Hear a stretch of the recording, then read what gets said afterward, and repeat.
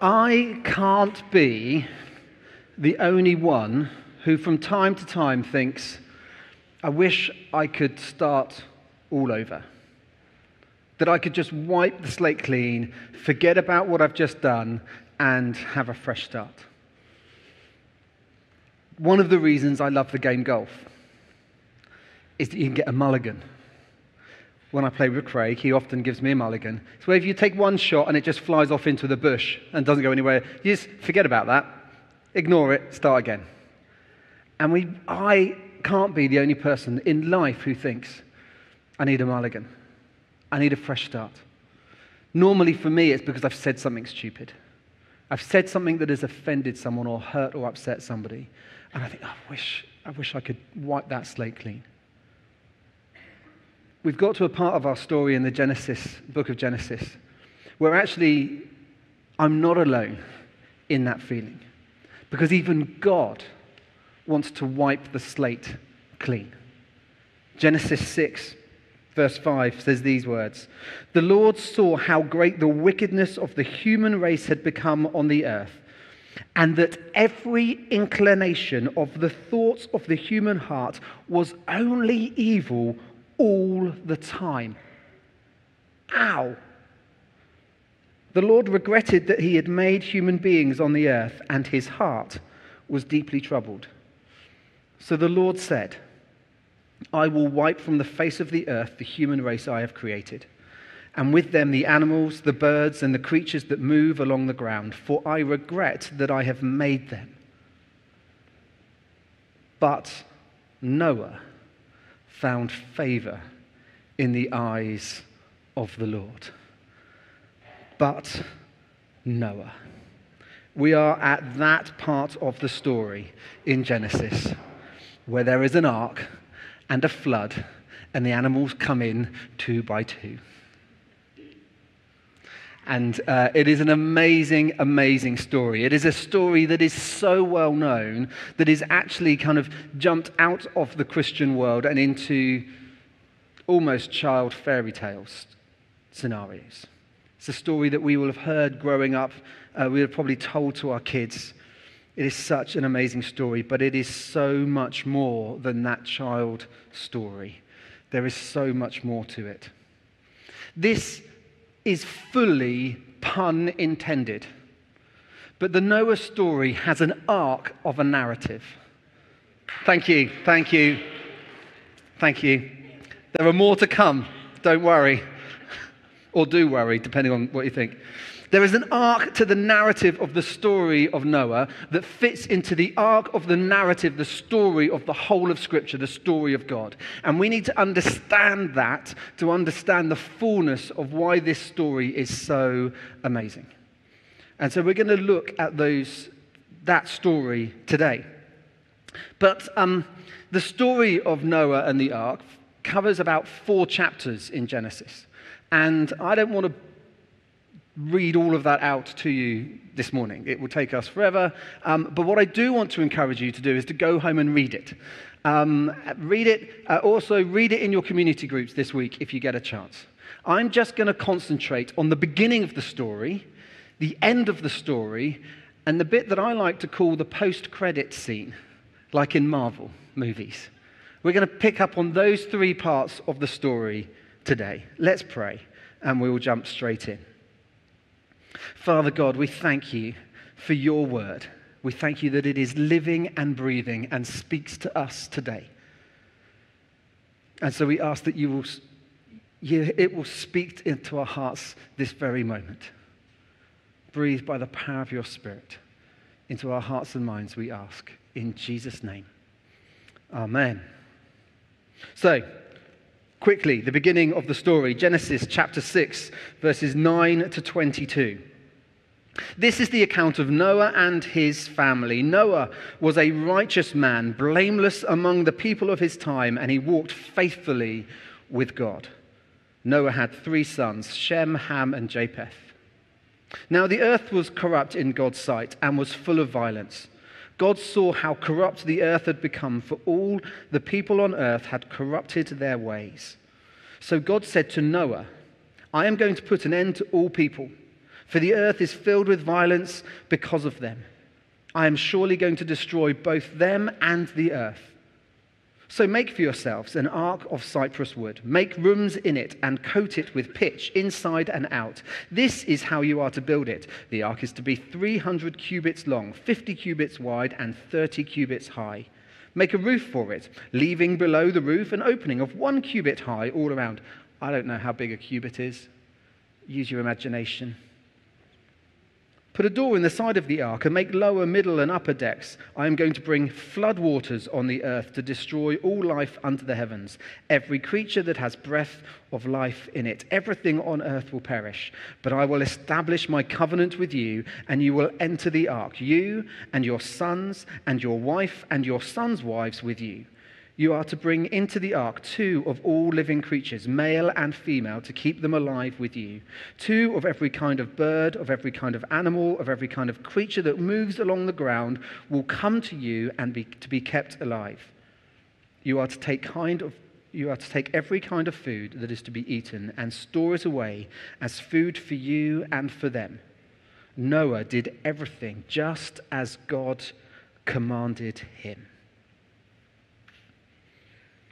It's such a well-known story. It's such a brilliant story. But to fully understand it, we have to go back to Genesis chapter 3. Adam and Eve, who decided that they weren't going to take the command of God, they were going to do their own thing, that they wanted to become like God themselves, missing out on the fact that they had already been made in the image of God, and so they ate the fruit. They rebelled against God and said, no, I want to be God of my own life. I want to do my thing. And it is an echo that has gone throughout humanity and lives even with us today. That sense of rejecting God and going in our own way.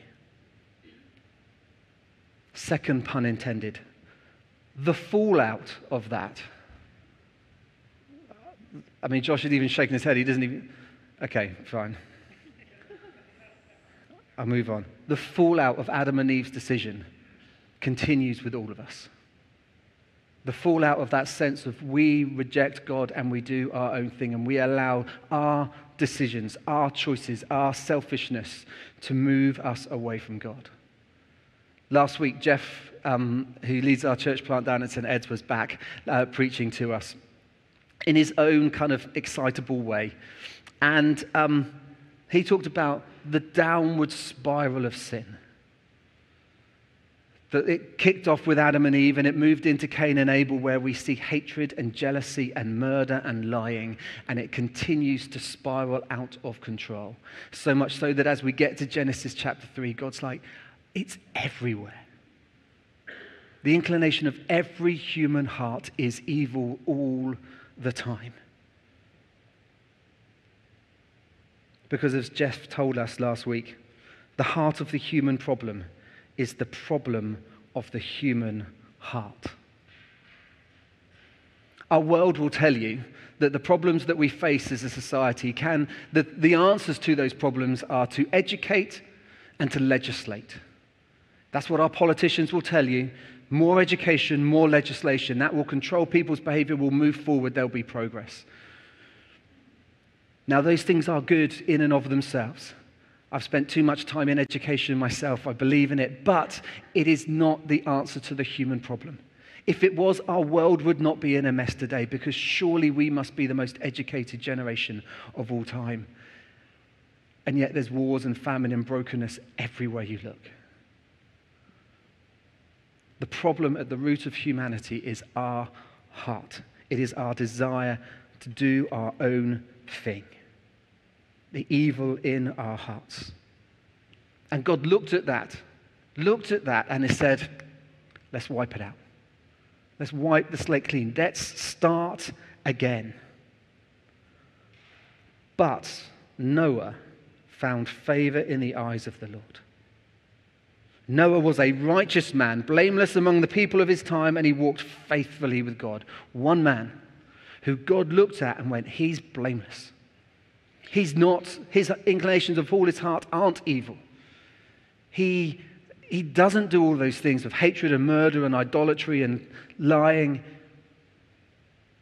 because he walks with his God.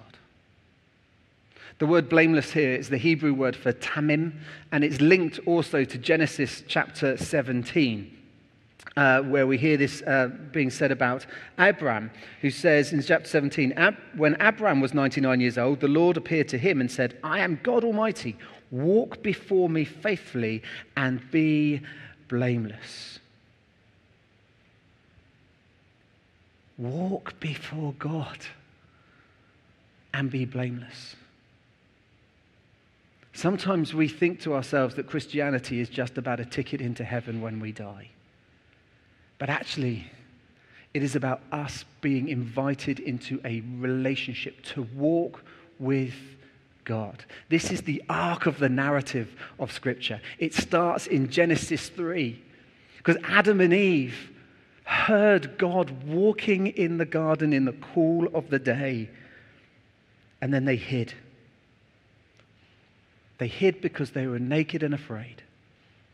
Their sin had separated them from that intimacy of walking with God, and so they ran away. God was then looking for people to walk with him, and he found Noah. He found Abraham. He invited him, and this is the arc of the whole story, that God is continually inviting you and me, not into some kind of ticket of heaven later, but to walk with him in the here and the now.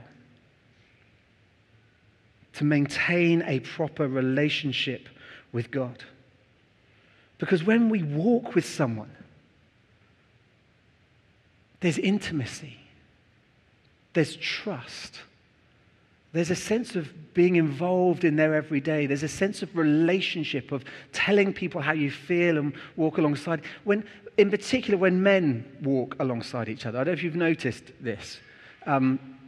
Men, when they sit and talk and are face-to-face, conversation dries up quickly and reverts to sport. But when they walk alongside each other, shoulder by shoulder, suddenly conversation flows. We are invited to walk with God.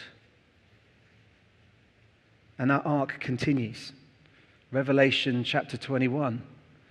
The whole story of this is God has said, okay, that relationship has been knocked out. Our sin has hidden us from it. But in Revelation 21, we read this, that God's dwelling place is now among the people, and he will dwell with them. They will be his people, and God himself will be with them and be their God. God is inviting us to walk, to dwell, to be alongside him. That is the eternal life that he is offering to all of us. And he found one man, Noah, who was able to walk with him. Last night, I went round to a friend's house to watch the rugby. Hello, all my Welsh rugby fans. Watched the rugby, and then I walked home. And walked home on my own. It was only like 7:30, something like that. It was dark. And there were parts of the journey as I walked home that were pitch black and slightly scary, although I'm big enough and ugly enough to look after myself. And it was fine. And so I get home and it was all good. It was dull. It was lonely. It was a little bit weird. But I got home. Later on that evening, I had to walk down to meet my daughter who was finishing working in the fish and chip shop. Great job, by the way. Free fish and chips most nights. It's brilliant. But I went down to walk her home so she didn't have to walk on her own. And we walked back, and the conversation just flowed. She wanted to tell me about her day. She wanted to tell me about the people who had annoyed her. She wanted to tell me about the things that had brought her joy. She wanted to tell me about how tired she was. And it just happened, and then conversation flowed. We even laughed as we walked home. The time flew by. When you walk with someone, you're known. There is intimacy. There is a relationship. There's safety. God wants to walk with you. He is calling you into a relationship with him that means we walk with him constantly. Noah walked with God. He trusted God and he did exactly as God called him to do. He built an ark. And so there begins the story of Noah. He goes and builds this ark. And I'm actually not going to concentrate too much on the animals walking in 2 by 2 bit. There's a whole lot in that story that you can read for yourself. Some questions that you might pop up in your head. For me, I still don't understand why the lions don't eat all the other animals. But I'll let you to have a look at that passage. We're going to jump to the end of the story, Genesis chapter 9. And we're going to continue reading from verse 7. God speaking after the flood has gone away and they've landed back on dry land. As for you, God says, be fruitful and increase in number. Multiply on the earth and increase upon it. Then God said to Noah and to his sons with him, I now establish my covenant with you and with your descendants after you, and with every living creature that was with you, the birds, the livestock, all the wild animals, and all those that came out of the ark with you. Every living creature on earth, I establish my covenant with you. Never again will all life be destroyed by the waters of a flood. Never again will there be a flood to destroy the earth. And God said, this is the sign of the covenant I'm making between me and you and every living creature with you. A covenant for all generations to come.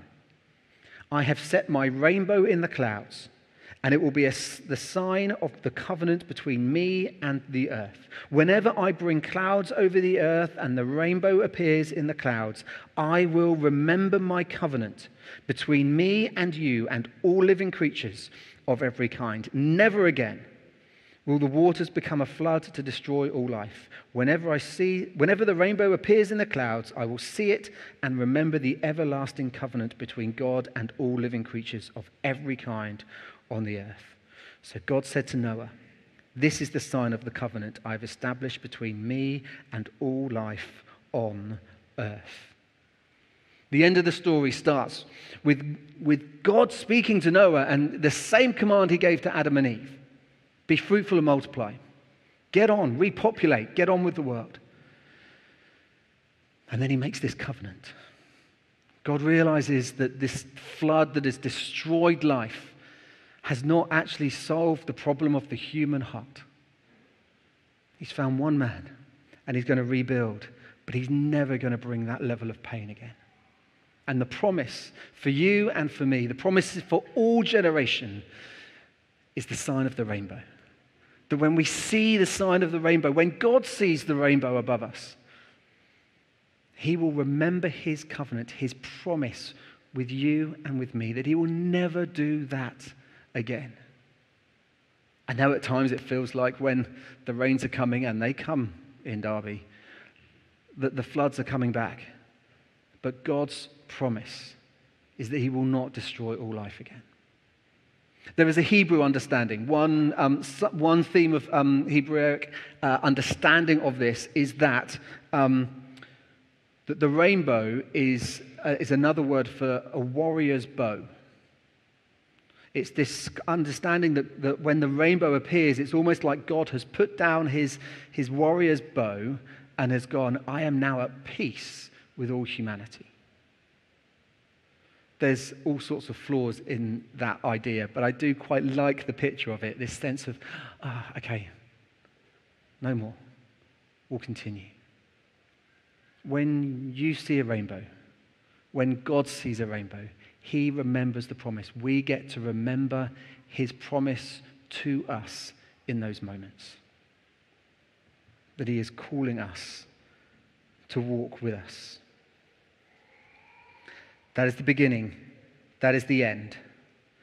And then there's this weird post-credit scene. Like if you've watched any Marvel movies, you've seen the whole movie. There's been the beginning, the middle, and the end. You've got to the end of the story. The credits roll, and then you get this kind of tag-on little part of the story. You're like, what is that about? What's all going on now? Genesis 9, verse 20. Noah, a man of the soil, proceeded to plant a vineyard. When he drank some of its wine, he became drunk and lay uncovered inside his tent. You picturing the scene? Ham, the father of Canaan, saw his father naked and told his two brothers outside. But Shem and Japheth took a garment and laid it across their shoulders. Then they walked in backwards to cover their father's naked body, so their faces were turned the other way, so that they would not see their father naked. Nobody wants to see their father naked, and so they took measures about that. When Noah awoke from his wine and found out what his youngest son had done to him, he said, "Cursed be Canaan, the lowest of slaves will he be to his brothers." He also said, "Praise to the Lord, the God of Shem. May Canaan be the slave of Shem. May God extend Japheth's territory. May Japheth live in the tents of Shem, and may Canaan be the slave of Japheth." What? Seriously? What? It's weird. And it sets it up. It's like that little bit at the end of a Marvel movie where you go, that makes no sense to the rest of the story, but does this mean that there's a Noah number 2 coming? Is there a sequel that we're about to read into? What is this all telling us? So I also thought, by the way, that Noah was the one righteous, blameless man who walked with God. And now you're telling me he's naked and drunk and ashamed. How does this work? The problem is that the flood didn't cure the problem of the human heart. Noah was still Noah.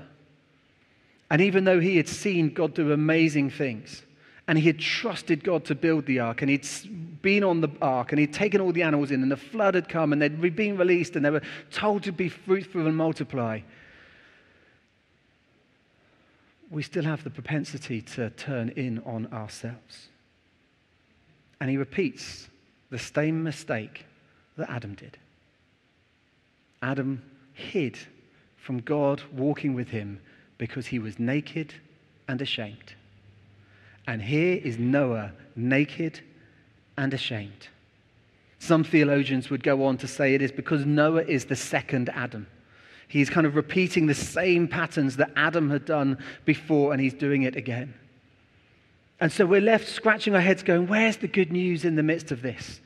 Well, the good news comes in what St. Paul writes in Romans 5, when he says this: "Therefore, just as sin entered the world through one man, Adam, and death through sin, and in this way death came to all people because all sinned. To be sure, sin was in the world before the law was given, but sin was not charged against anyone's account where there was no law. Nevertheless, death reigned from the time of Adam to the time of Moses, even over those who did not sin by breaking a command, as did Adam, who is a pattern of the one to come. But the gift is not like the trespass.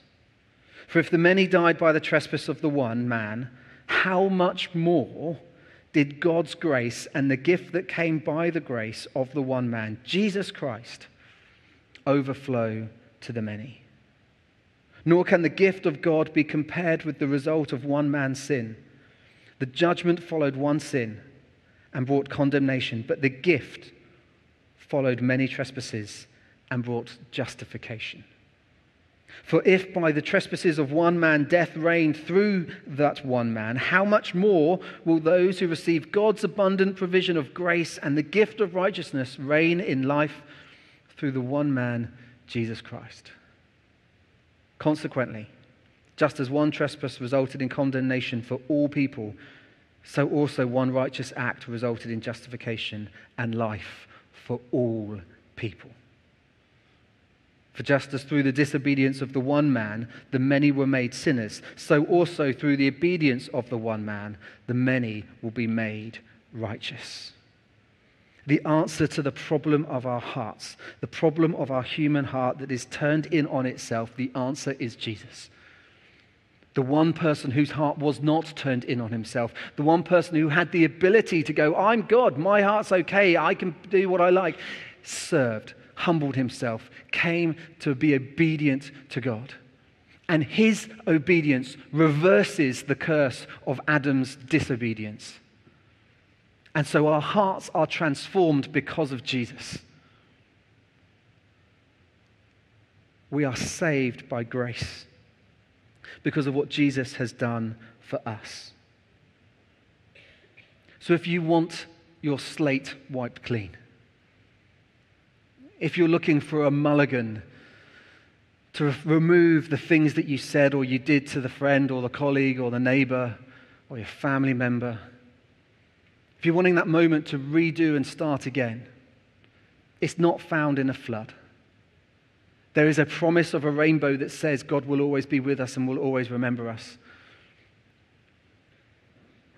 But it's found in Jesus.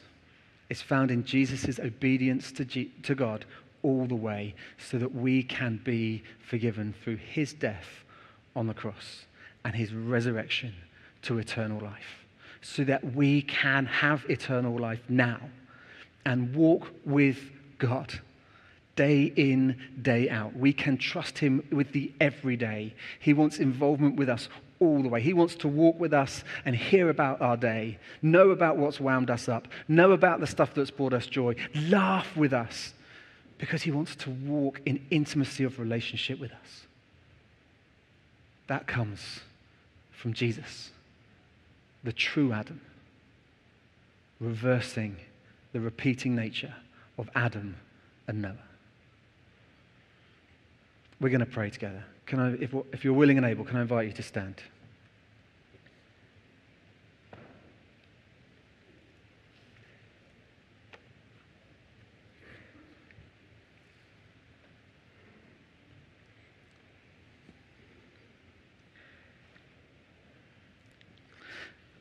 I want to pray for two things in particular this morning.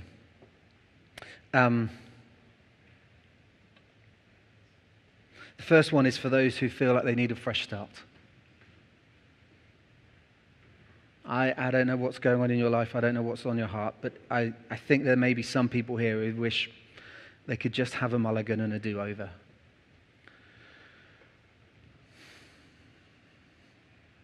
And if that's you this morning, we're amongst friends. Let's just start having that conversation with God.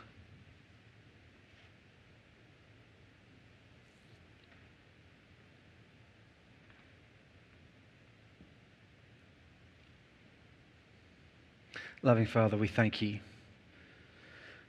We thank you for Jesus. We thank you for your love and for your forgiveness, for your grace and for your mercy. Lord, we thank you for the truth that there is nothing we can do that makes you love us any more or makes you love us any less.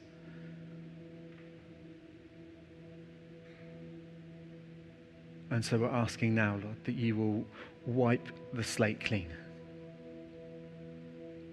You will pour out your forgiveness upon us because of Jesus. And that we may receive that afresh this morning. That new start. That new life.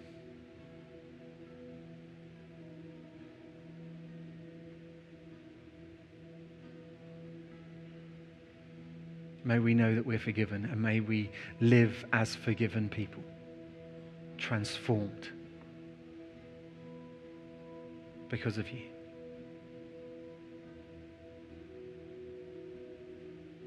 Jesus, we thank you for your obedience, your willingness to humble yourself and to die our death. We receive that again.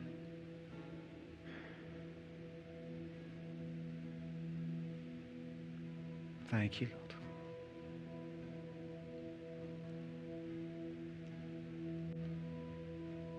The second group of people who I'd love to pray for this morning are for those who want to grow and understand what it means to walk with God in the everyday.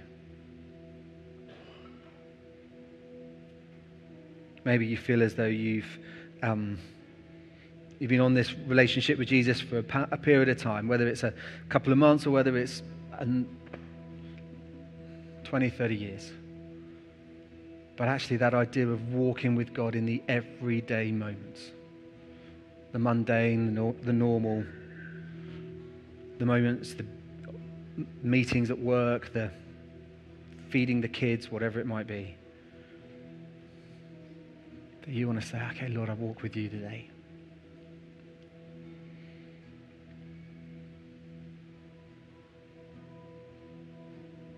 So come, Holy Spirit, and help us to walk with you every moment of every day. Lord, we thank you that you invite us into that intimacy of relationship.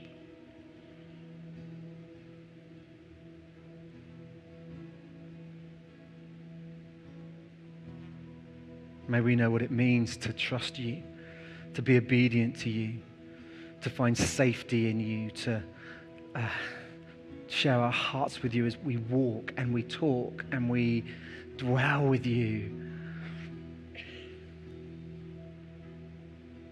Holy Spirit, we need your help in doing that. Stop us from just thinking we can do this on our own, but to trust you every step of the way. Thank you, Jesus. Amen.